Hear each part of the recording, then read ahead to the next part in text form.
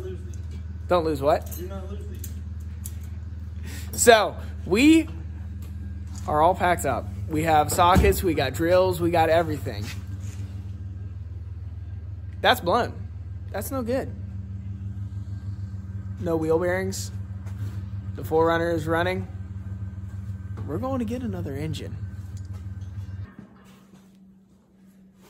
We don't have an engine. That's because we're buying another 4Runner. I have a problem. I do. I really do. So we got there. We got to looking at this other 4Runner, and the guy's like, yeah, it runs great. It has no title. So our goal right now is to build something cool. That's it. This is all beat up. We have it cut in multiple parts. Like, it doesn't have a windshield. This other one has all the doors. Body's in perfect shape.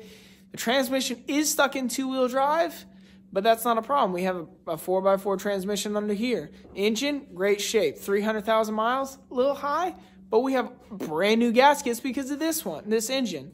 So, because of that, we are going to focus on getting this one tomorrow. We're actually going to pull the rear axle out of this one and put it in the other one. That's the only thing it's missing is the rear axle. So we're going to get a tow dolly tomorrow. Shag has one on the other side of town. We're going to pick that up. We're going to put this rear axle on it, go all the way back.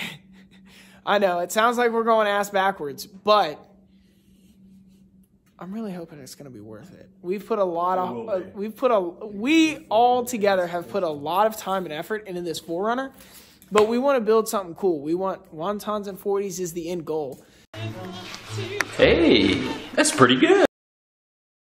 And we feel like this just isn't what we're going for. So we're going to have a lot of spare parts.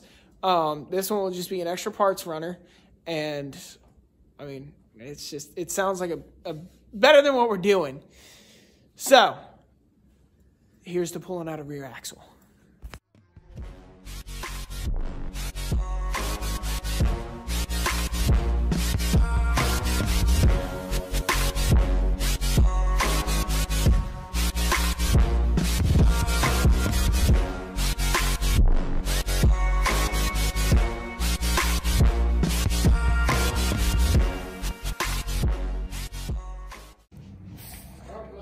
Dun, dun, dun, dun.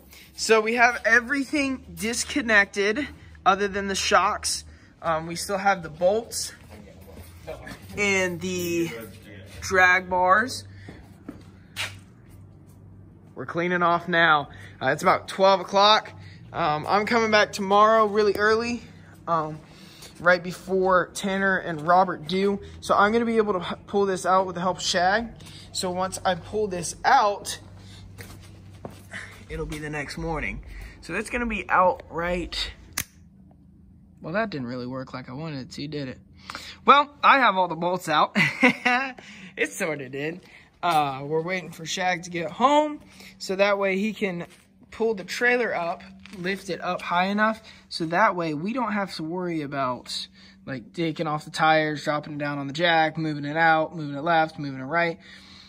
Shag will pick it up with the tractor on the hitch all the way up to a safe position. We'll turn it off, roll it out, roll the axle and wheels out, load it onto a car dolly, jack up the front end, take the tires off, and we will be out to pick up this 4Runner.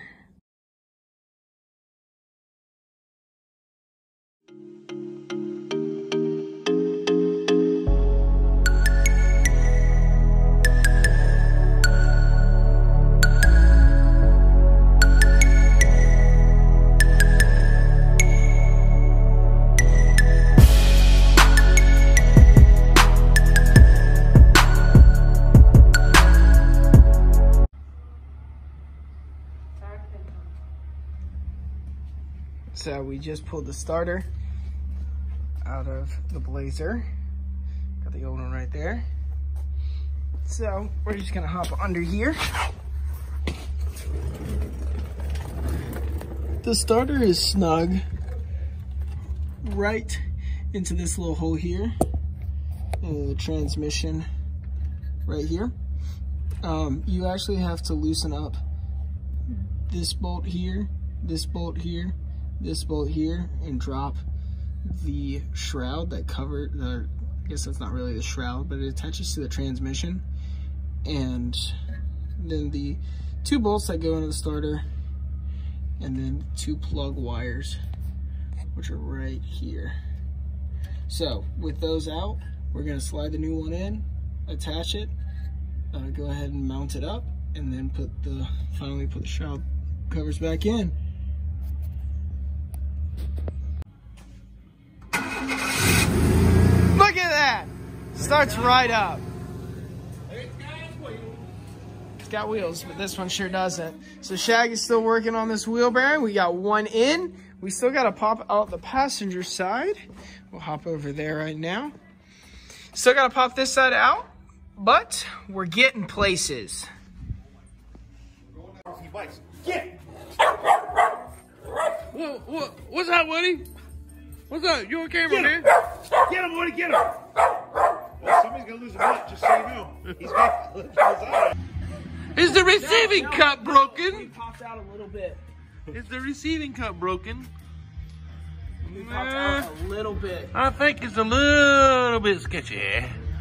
I think the boys need to keep going. We're gonna have to. I think the boys need to keep going. We're gonna have to keep going. You know what this would be good on? Tickety talk. Do we need a tickety talk? I think we need a tickety talk. They're bouncing. Look. So Brandon won this round. That was loud as shit. We actually snapped the tool. Wow, you snapped this whole thing? Holy. So that's the answer to that question. That ball joint's not coming out. Not coming out in a natural way, that is.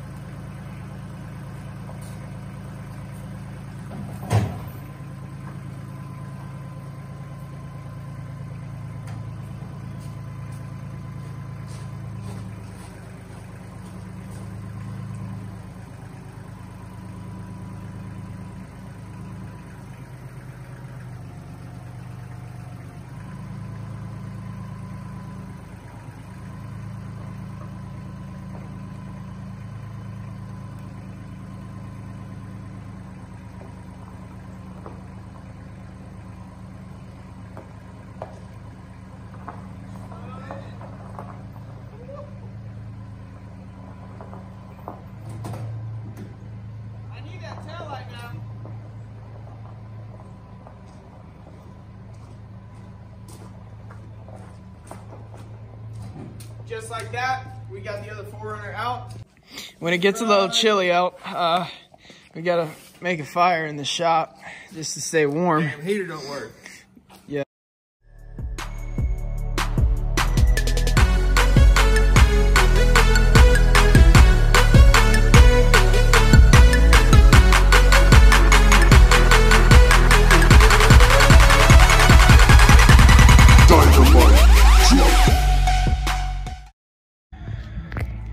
Ba-ba-da-ba! So the new 4runner is in. We obviously have to get tires underneath of it. We got another one. It's just another one. It's just another one, guys. Don't worry. Don't worry. It runs. It drives. It just needs a rear axle and some tires. The inside is in better condition than the other one. It's just kind of a mess, but nothing we can't fix. So we're gonna hop to a time lapse of putting everything together.